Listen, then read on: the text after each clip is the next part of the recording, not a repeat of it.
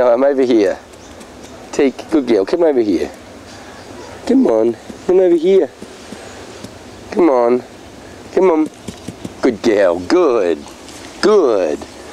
This is Tiquie, and she's one of our most favourite residents. She's a Brazilian tapir.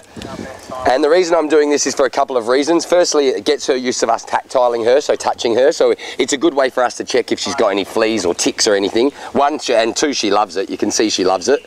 Another good reason is it allows us to touch her feet and things and check if she's got any foot problems. And that just helps with husbandry in general, having an animal that's so tactile. And this is also a really, really good opportunity for me. We have a lot of flies around. She doesn't like the flies, so this is Repellex. This is another good opportunity for me to apply the Repellex to her as well and keep the flies off her. You'll notice that she will now lie down. Sit, Teak. Good.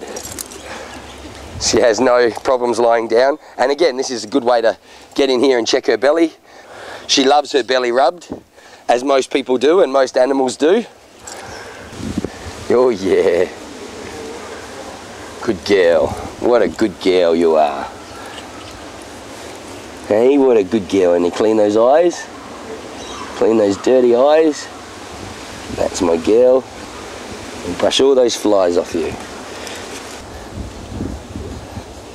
Hey, she gets quite dry skin too, so it's just a good way to just, you know, get everything off. In winter, when she doesn't use her pond as much, we also have to cover her in an oil, like a QV oil, sort of oil of Uland for tapirs, basically. So, and that just maintains her skin to be nice and moist still, so it does dry out a bit. So maintaining this behaviour even throughout summer, even though she's using the pond, it then allows us in winter, when we do have to oil her down with a QV oil, it allows us to do that without her thinking something different or new's going on.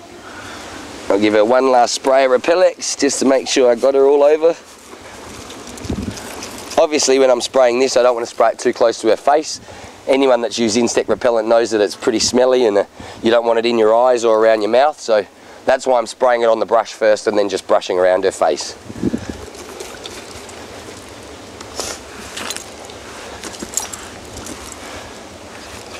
Good girl.